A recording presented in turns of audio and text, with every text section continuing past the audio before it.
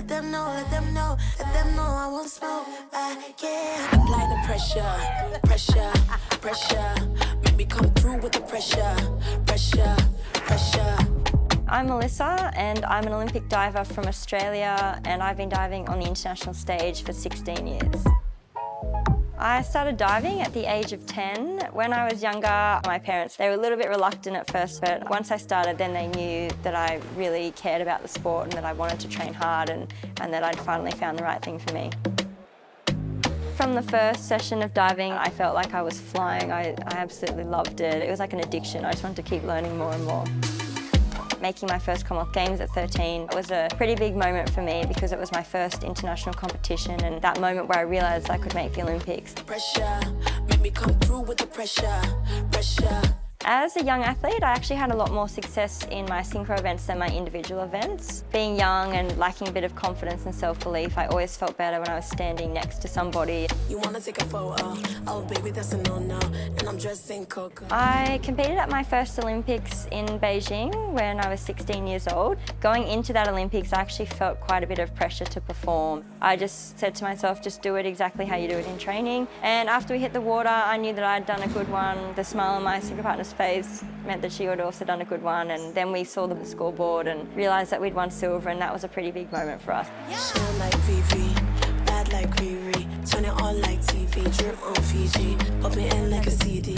Winning an Olympic medal puts you on such a massive high, and when all that stops and you go back to normal life, that is a really difficult place to be. This is also especially challenging as a teenager. I found it hard to relate to people my age at school and also to people in my squad because they were so much older. That was a really tough time for me that I ended up then actually having depression and anxiety and struggling, I think, with that self-belief and that confidence in myself. And as an athlete performing at the highest level, that is a key ingredient. You need to believe in yourself.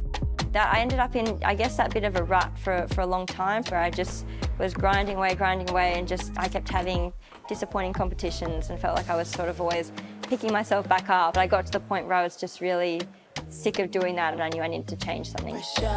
Anywhere I walk is a runway. Around, fly down on the runway. Gotta use both hands when it bounce back. Bounce back, will it bounce back? Around 2014, I started working with my sports site. I worked really hard to get better at my individual competitions, and I knew that that came down 100% to mindset. I knew that I didn't have the belief and the confidence to back myself, so it took me a long time to figure that out and work with the right person to help bring that out of me. And the more I felt better in myself, the more I started to see my diving results improve as well, because not only was I getting healthier and happier in myself, but it was having that direct effect on my diving as well.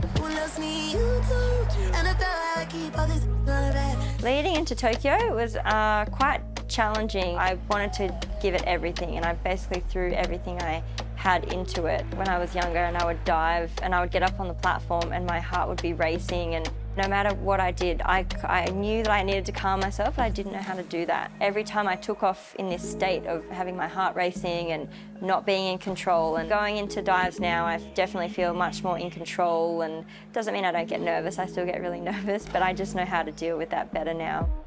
And I just focused on each dive as it came. When I got to the end and winning that bronze medal, that was an incredible feeling, and when I saw that result on the scoreboard, I was just, it was an amazing feeling.